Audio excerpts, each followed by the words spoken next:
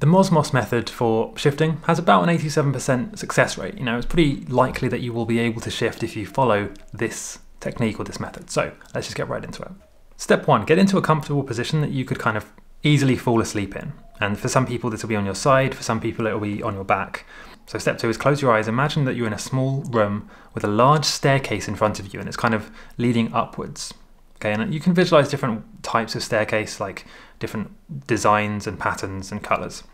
Step 3, walk up the staircase slowly and as you feel yourself walking up the stairs, try and remember moments from your current reality, both good and bad. It's important to have that duality of memories. Don't just focus on the good and don't just focus on the bad. Remember both.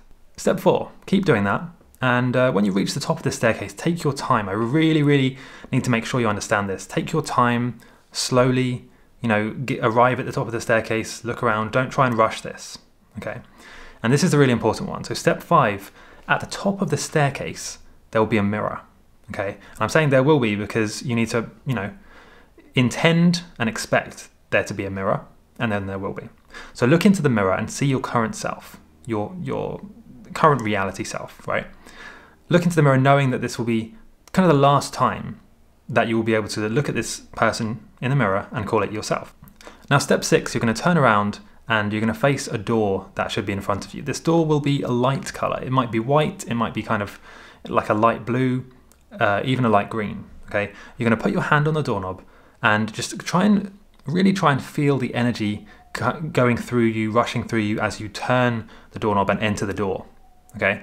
Now step 7, push the door open and there should be another staircase with kind of like a wall and like some kind of barrier and then another white door.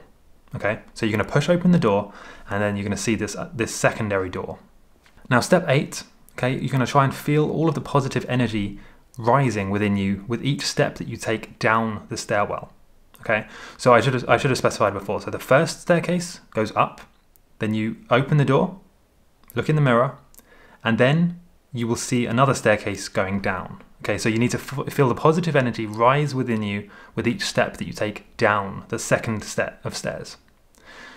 Step 9, when you reach the kind of like the end or the bottom of the staircase, you're going to put your hand on another doorknob. So there's another door now, and you're going to open that door. Now, I just want to make sure you understand that these kind of visualization sections, or the kind of visualizing that we're doing here, and the technique is not over, by the way. I'm still on step 9 of several more steps. Okay, it's important to really strongly visualize these things, but don't get hung up on the details so much. Okay, just visualize what a staircase would mean to you. Visualize what a door would look like to you. Okay, you don't have to have a specific design of a door. As long as it's what you would imagine a door to be, that it's going to work. Okay, so step 10, when you open the door, you're going to see, or expect to see, somebody who is kind of important to you from your desired reality, not your current reality, your desired reality. And this could be your best friend, could be your partner, could be somebody from your family. Now they're going to hold out their hand and kind of laugh, smile at you, say hi, how's it going? And then they're going to ask you if you're ready to go with them. And at this point you need to be pretty certain that this is what you want to do. You want to shift and this is kind of where you want to go. Step 11, you're going to kind of take their hand and just walk with them along a hallway. Okay, and they're going to ask you questions. You're going to imagine them asking you questions about the reality you want to shift into. Like, for example, what are you going to do? Where shall we go? What kind of things are we going to do? Or even what are we going to eat? Imagine them asking you questions. Now, step 12, you're going to walk through one final door into your desired reality, and you're going to walk through this door with the person that you just imagined, whether it's your friend, your partner, whoever it was. You're going to walk through the door with them, and you will be kind of greeted and met by all of your desired reality, friends, family, and people you know. You're going to talk to them, emotions will be running high, and it's going to be pretty interesting. Now, what's going to happen next is they're going to kind of ask you questions, emotions will be running high, you'll be doing different activities, and at this point you have the choice to go further or to go back to your current reality. This is the Mosmos technique, I think I'm pronouncing that right, and I believe it's pretty effective. Like, compared to some of the other techniques, this is a really effective one that you should try. And I would love to hear what you think, so leave a comment now. Before you forget, scroll down and say, like, I will shift, or I don't think this is a good technique, or whatever your opinion happens to be.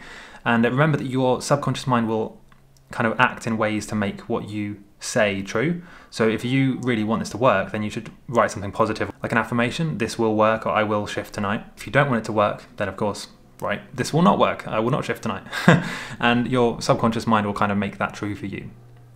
Now, one thing I would really encourage you to do is I have made some subliminal shifting tracks, right, 8-hour shifting tracks on this channel.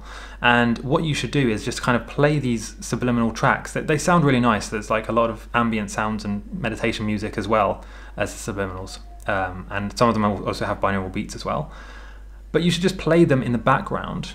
And it can be on your phone, it can be on your laptop. Play them in the background when you're trying to do this. So as soon as you go to sleep at night, play these tracks, right? You can find them on my channel. And you don't have to worry about ads because I've actually disabled ads in the middle of the video. So the only ads that will play will be right at the start. And then once you've skipped those ads, there'll be no more ads that will interrupt you, okay? So, and it's an 8-hour track, there's several of them, which will really make it more likely that you'll shift. So I would highly encourage you to check those out. You can just go onto my click on my channel, Lucid Dreaming Experience, and then you should be able to search for subliminal or search for shifting, or there should be a playlist actually at the very top of the channel. Listen to those when you're trying this. If you want more information about shifting, I made a huge video on the channel explaining exactly how it works, like going into techniques and explaining how you can make it work for you. That's also on the channel, go and check that out. And I'd love to hear what you think about this particular technique and also shifting in general. So leave a comment down below and I'll see you next time.